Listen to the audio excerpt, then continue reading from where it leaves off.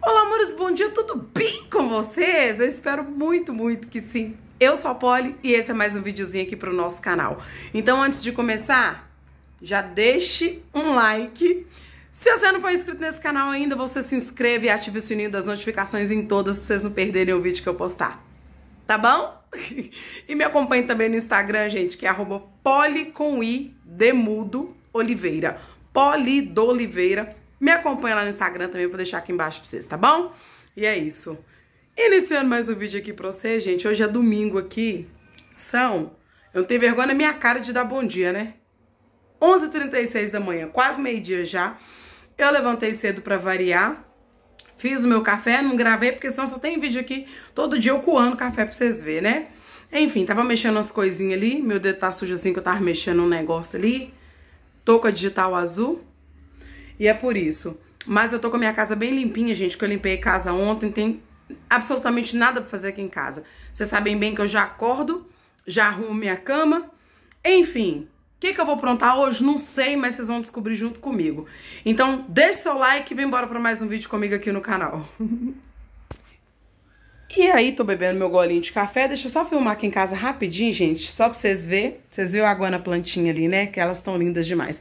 Eu não sei se eu cheguei a mostrar pra vocês que eu coloquei aquela ali, ó, naquele canto do armário. De longe dá pra ver melhor, tá vendo? Eu tirei algumas mudinhas, estão separadinhas aqui, ó. Essas mudinhas aqui eu vou doar pra uma pessoa. A minha dinheirinha em penca tá ali brotando linda, maravilhosa. Enfim, gente, olha só. Mas a minha casa tá bem limpinha, tudo em ordem mesmo por aqui. Ó, tô vendo ali um DVD do Sorriso Maroto, de música antiga, que eu amo de paixão, pagodeira que sou. Minha casa tá limpinha. Aquele ali pendurado, gente, é meu rabo de cavalo que eu usei ontem. E vou usar ele também hoje mais tarde. Lavei ele ontem à noite e deixei ali. Mas, ó, tudo arrumadinho por aqui. Ali minha balança, onde é que eu coloquei agora? Tá ali dentro do meu quarto. E é isso, agora eu vou mostrar pra vocês um negócio. Deixa eu virar a câmera aqui pra falar com vocês, peraí. Amores, eu quero mostrar um trem pra vocês que eu comprei. Você sabe, tudo que eu compro de novidade, qualquer besteira eu mostro aqui tudo pra vocês, né? Muito bem. Eu tava doida pra comprar uma bolsinha, bolsa despojadinha, quadradinha, retangular. Na verdade não é quadrada, é meio que retangular. E eu tava pesquisando, porque eu não queria uma muito cara, mas queria que fosse basiquinha e que combinasse com tudo. Que eu sou muito bem dessas, né? Vocês me contam aqui que eu não sei como é que vocês são, mas eu sou daquelas que compram uma bolsa, eu uso ela em toda ocasião que eu vou. Porque eu não sou obrigada a ter 50 bolsas diferentes. Então, normalmente eu compro uma pretinha, basiquinha e vou pra tudo quanto é canto. Se você tá achando errado aí, me julgue. E se você tá achando errado, pode mandar pra mim que eu vou usar, se vocês mandar. Mas enfim, eu tenho aquela bolsa, deixa eu mostrar pra vocês aqui. Aquela que eu saio com ela todo dia, né, gente? Que é essa aqui, ó. Que eu comprei na Oiapoque, no Shopping Popular de Belo Horizonte. Já tem... Não, deve ter mais de 3 ou 4 anos que eu tenho essa bolsa. Ela é muito boa, mas eu já não tô aguentando mais olhar pra cara dela. Deixa eu mostrar pra vocês aqui, peraí. Tadinha, gente. É minha guerreirinha, dó. Aqui, ó. Ela é muito boa. Muito mesmo. Ela durou, assim... Durou não, tá durando ainda. Isso aqui ainda dá uma guerra ainda, vocês tá doido? E aí, ó... Eu uso ela pra tudo, gente. Ela é muito bonitinha, basiquinha, mas eu tava doida com uma quadradinha e tal, mais despojadinha. Pesquisando eu, achei uma da Moleca pra comprar. Só vim mostrar pra vocês que essa aqui, ó, eu deixei ela pendurada aqui, que ela é pau pra toda obra, né? E agora eu vou mostrar pra vocês a que chegou, a da Moleca. Eu deixei até aqui em cima, tá até com a etiquetinha aqui ainda, ó. Deixa eu falar com vocês, eu comprei ela pelo Mercado Livre, gente, olha. E eu vou mostrar ela detalhada pra vocês agora. Olha aqui, que gracinha, ó. O selo da Moleca, tá vendo, ó? Original. Eu amo Moleca, né, gente? Já falei isso aqui umas 59 mil vezes, ó. Tá vendo, ó? Puxador do zíper dela aqui da Moleca. E vocês podem ver a alça que é personalizada também, ó. Toda escrita Moleca. Olha que gracinha. Gente, não repara meu dedo não, tá? Olha que gracinha, ó. Aí você ajusta, tudo bonitinho. Vou mostrar ela aqui a vocês por dentro. Deixa eu pegar o tripé. Mas, gente, eu tô apaixonada. Não usei ela ainda, que eu queria mostrar pra vocês primeiro. E acho que vou usar hoje, que eu vou dar um rolezinho, vocês vão me acompanhar. Pera aí, deixa eu colocar vocês no tripé. Amores, eu vim aqui pra mesa porque tá mais fácil de gravar, porque pra colocar no tripé tá meio ruim. E olha só. Deixa eu mostrar pra vocês que ela é um material, parece plástico, gente. Eu não sei falar que tipo de material que é isso aqui, não, tá? E eu tava até vendo uns comentários no site falando que tem ela de todas as cores. Rosinha, roxa, branquinha, todas as cores. Aí as meninas estavam comentando lá que as branquinhas, as de tom claro, elas mancham, né? E eu já queria preta mesmo. E talvez depois eu compre uma rosinha, que eu fiquei encantada também. Mas enfim, ó. Ela chegou, ela vem com esse trem aqui dentro, gente, é um plástico. Falei, ah, estão confeccionando ar agora? Não tô sabendo. Vem com isso aqui, ó, dois saquinhos de ar dentro, ó. Deixa eu mostrar pra vocês. Ela não tem repartição, ela é literalmente quadradinha. Vem com isso aqui, ó. Que é um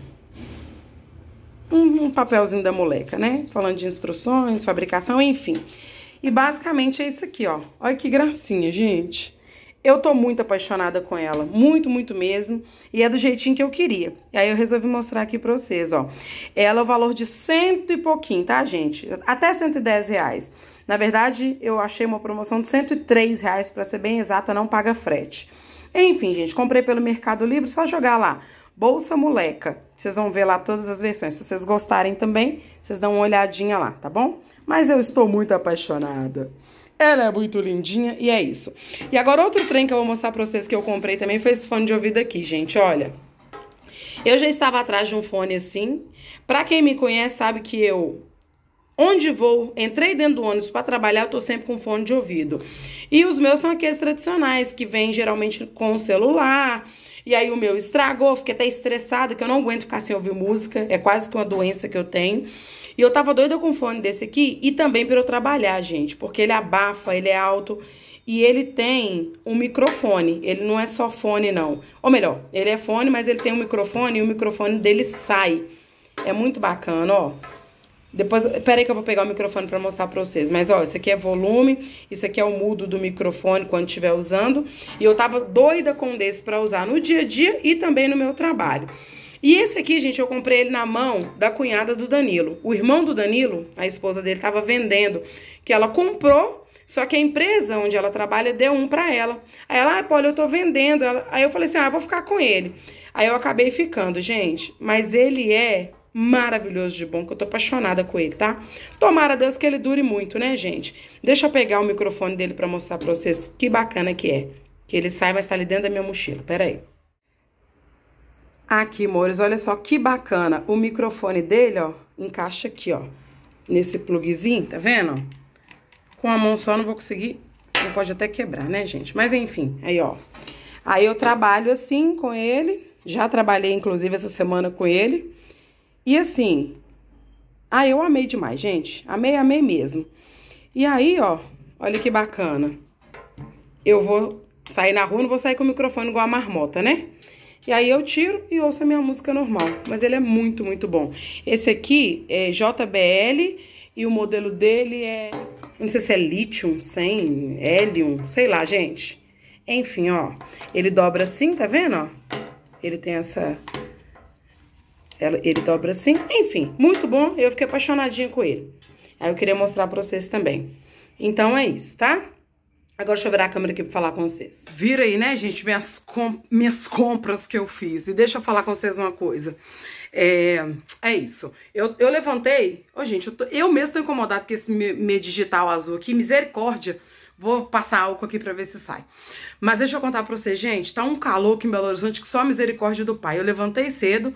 Como vocês viram, ó. Já levanto, já arrumo a minha cama, que eu não gosto de bagunça. E minha casa tá super limpa, que ontem eu dei uma pequena faxina aqui. Não filmei pra vocês, não contei vergonha na minha cara, mas levantei e dei um grau aqui na minha residência.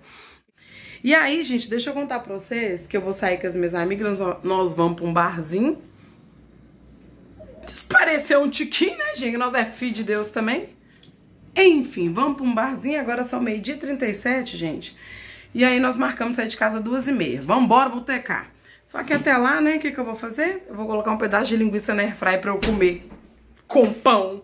Eu ia fazer um omelete, mas não vou não. Tô com vontade de comer essa linguiça com bacon que eu comprei aqui, que eu mostrei pra vocês outro dia. Eu desci com ela ontem e deixei ela descongelando. Vou tacar um pedaço aqui na airfryer, porque eu não vou sair com fome. Vou sair 2h30 ainda. É sobre isso. Deixa eu virar a câmera aqui pra mostrar vocês. Vou colocar vocês no tripé, peraí. E aí, amores, eu mostrei pra vocês umas linguiças que eu comprei. E essa linguiça deles é muito gostosa. Essa aqui é de porco com bacon, né? Vou abrir aqui, ó. Porque ela já tá descongelada, que eu desci com ela. Nossa, a tesoura tá uma beleza. Não, mais cega do que tudo. Olha aqui, gente. Misericórdia. Mas, enfim, ó. Eu vou colocar um pedaço dela ali na airfryer. E vou comer antes de sair de casa, né, gente? Porque eu também não sou besta nem nada. E é isso. Deixa eu pegar a faca pra cortar. A minha airfryer tá limpinha, que eu limpei ela ontem. E é isso. Vou colocar aqui, ó. 25 minutos a 180 graus.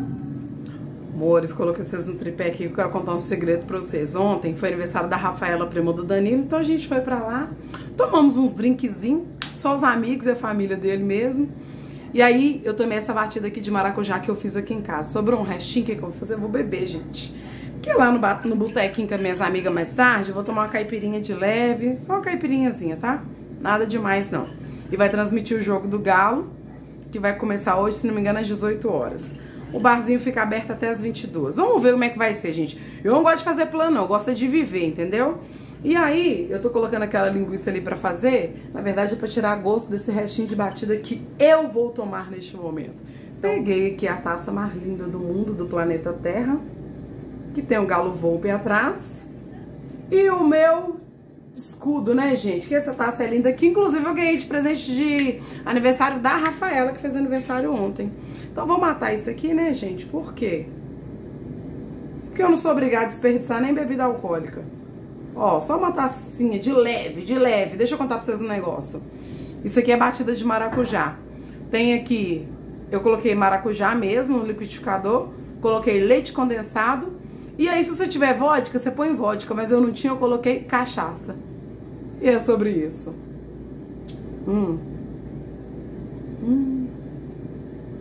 Vou colocar só uma pedrinha de gelo aqui pra ficar. Eu já vou ficando ensaiando dentro de casa mesmo. Daqui a pouco eu volto. E deixa eu mostrar pra vocês o que eu faço. Eu pego a linguicinha assim, ó, dou uns furinhos nela, gente. Vai fritar bem fritinha. Ou assar bem assadinha, né? Enfim. Eu sempre faço isso, tá?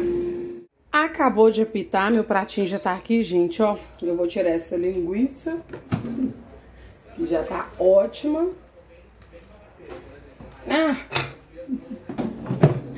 E deixa eu virar aqui pra vocês verem. Gente, essa linguiça é muito gostosa. Muito, muito mesmo. E aí, eu vou comer com pão é nada. Tô tomando ali o restinho da minha batida e vou ficar comendo uns pedacinhos de linguiça aqui. É sobre isso e tá tudo bem, não é isso, gente? Prontinho, gente, ó. Gracinha, caiu aqui um pedacinho. Delícia, viu? E aí, ó, tem um restinho aqui ainda, sobrevivente. E é isso aí, gente. Daqui a pouco eu volto pra falar com vocês, tá? E deixa eu mostrar pra vocês que eu, ó, lavei as vasilhinhas que eu sujei, já tá aqui no cantinho escorrendo. Tudo em ordem. Um pagodinho no fundo ali do menos é mais, gente. Eu vou tomar um banho e já volto aqui com vocês, tá? Segura aí. 2 minutos. Voltei, amores. Acabei de tomar banho. E, ó, meu kitzinho de maquiagem. Eu já hidratei minha pele. Troquei de roupa aqui. Daqui a pouco eu mostro no espelho ali o meu lookzinho pra vocês, que eu vou ter que arrumar rápido, que eu acabei atrasando, gente. Me julgue. Vou passar uma base mais levinha. Essa base aqui, gente, da minha Make, o nome dela. Minha irmã que me deu essa base. Ela é desses produtos baratinhos, sabe? E aí, quando eu vou usar de dia, eu gosto de usá-la. E, ó, Tô ensinando ninguém a fazer maquiagem não, viu? Tô só mostrando o jeito que eu faço. E eu não gosto de maquiagem pesada de dia, não. Na verdade, nem à noite, né, gente? Eu só uso mesmo make pesado, assim, quando é festa, alguma coisa. Mas no dia a dia, vocês vão ver eu fazer isso aqui, ó. Nem corretivo eu não uso. Tá com uma basezinha, ó. Também não vou sair toda mal acabada, que eu não sou obrigada.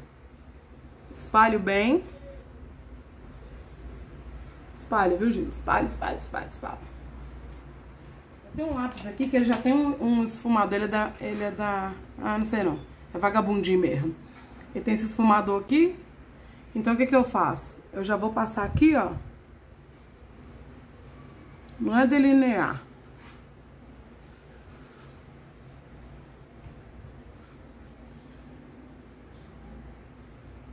Olha o olho da gata.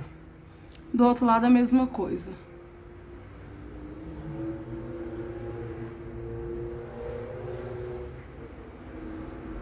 E aí eu passo um pouquinho só no canto de cá. Não passo na marca d'água toda, não. Assim, ó.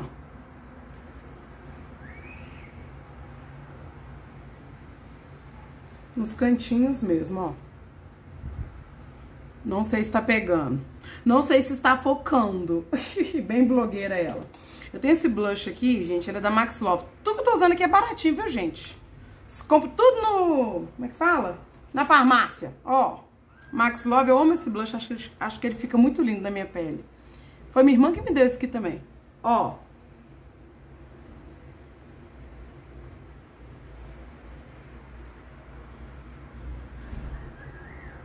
Nossa. É, gente, misericórdia.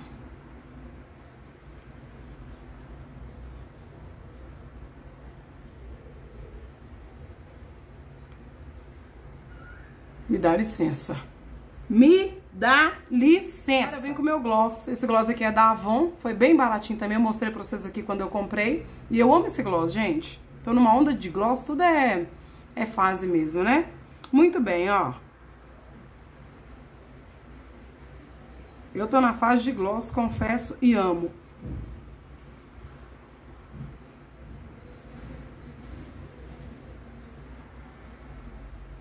Bem, né, Poliana? Mas não precisa pôr meio quilo de gloss também, que não tem necessidade.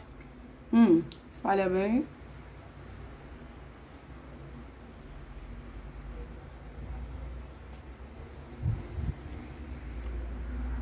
Meu Deus, muito gata. Muito linda. Vou passar aqui, só pra dar um toque, um iluminador. Esse aqui, ó. São 3, tá vendo? Tchuru, tô usando esse aqui, ó. E vou passar só um tiquinho, porque o iluminador é um trem que, pra exagerar, é muito fácil, né, gente? Então, ó. Debaixo da sobrancelha. Iluminadinha de leve aqui, debaixo da sobrancelha. Pra finalizar, vou passar um tiquinho de pó compacto. Só na minha zona T.